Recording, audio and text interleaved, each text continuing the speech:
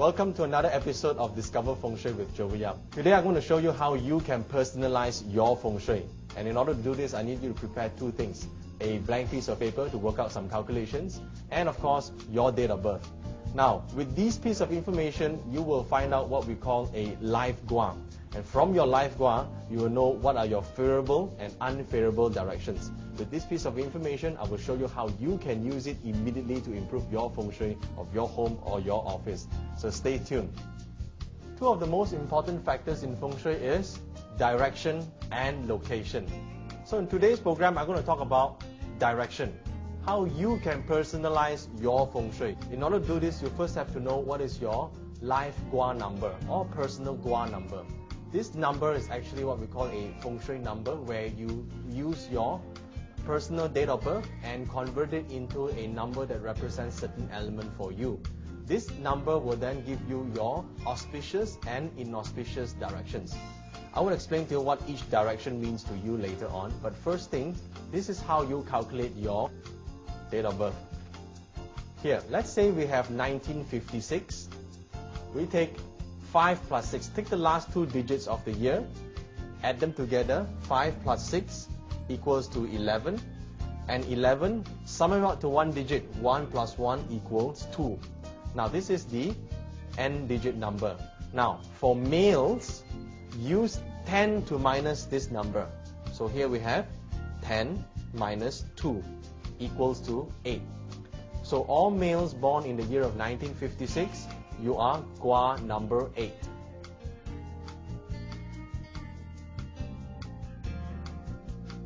And for females, you take the 2 and you add 5.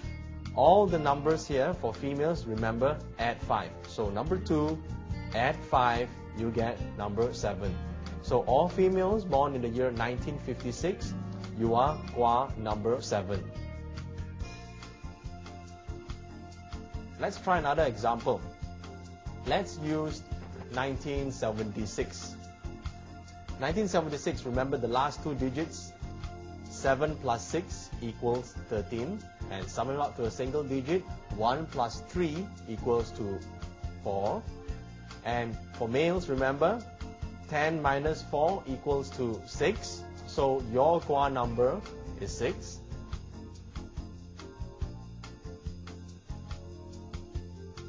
And for females, remember, you have to add 5.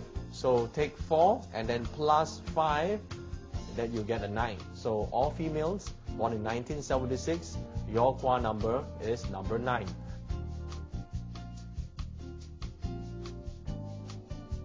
Now one thing you got to take note of is that the cutoff point for every year is February 4th. And it is not the Chinese lunar calendar. It's not the Chinese New Year that you use to measure here. It is the Chinese solar calendar. And by the way, did you know that we have a Chinese solar calendar and Chinese lunar calendar? The solar calendar has a standard cutoff point, that is February 4th. And you know what? All Chinese metaphysics, be it Chinese astrology, the Bazi system, or Chinese Feng Shui systems, it is based on the Chinese solar calendar. The Chinese lunar calendar is actually used for another system called purple star astrology.